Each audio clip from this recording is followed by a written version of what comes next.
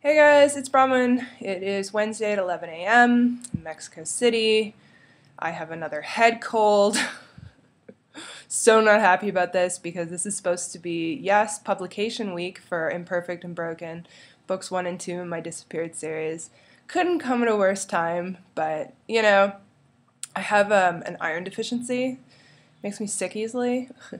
and So I went looking for iron supplements the other day. I don't know, Mexico City, it's so difficult to find. The only one I could find were these prenatal vitamins. Just so embarrassing and infuriating that I had to buy and take these. Um, we'll leave it at that. Anyway, I should be feeling better soon, but I wanted to give you a little update on what's going on at Bronwyn Inc. By Bronwyn Inc., I mean my computer, me, and my tea.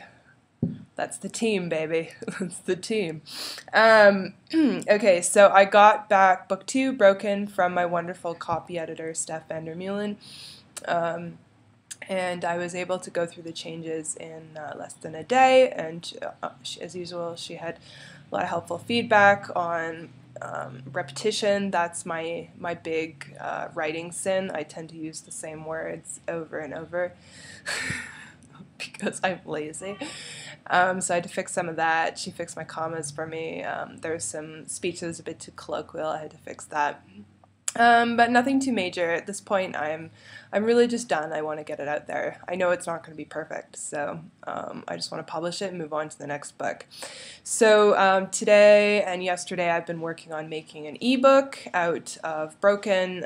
It's going much smoother this time because I already did it for Imperfect, so the coding is not nearly as difficult, but once again, I recommend Guido Henkel's amazing book, The Zen of Formatting.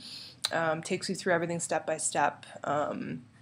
Awesome. I love that book. So yeah, I've been working on the coding, and I've been working on new CTAs, called actions for the back of book 2.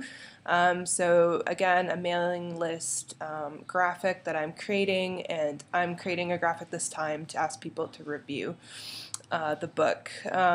So I don't know, it might be ready to go up today. I'm in the final stages of preparing the HTML file, and then I have to convert it in Calibra, and then I'm going to start uploading.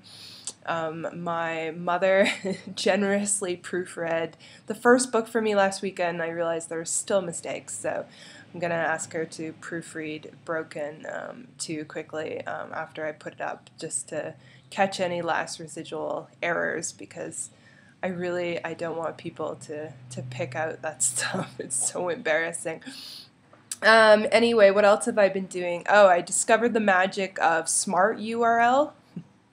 So if you are putting a Amazon link anywhere, specifically for me, in the call to action at the back of my books, like go buy book 2, go buy book 1, whatever you want to do.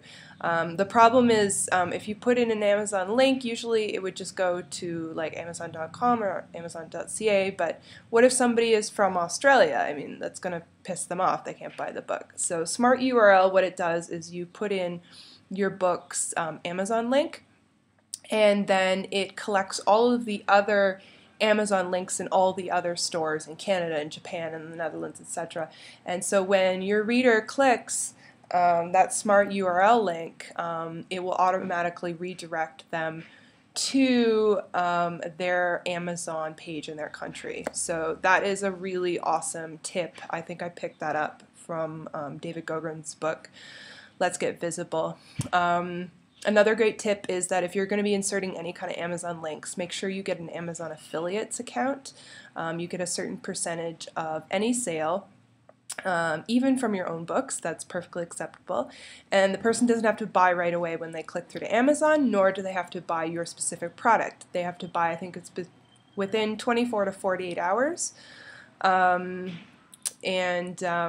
It can be anything in the Amazon store as long as they've come through on your particular associate's code. So right now I have an associate's code in Amazon.ca, and I've set one up for Amazon.com because I think I'm going to be getting my audience is American, so it makes more sense for me to collect on the .com side, because unfortunately, if you have a .ca affiliate and somebody buys on .com, you're not going to get a percentage of that sale.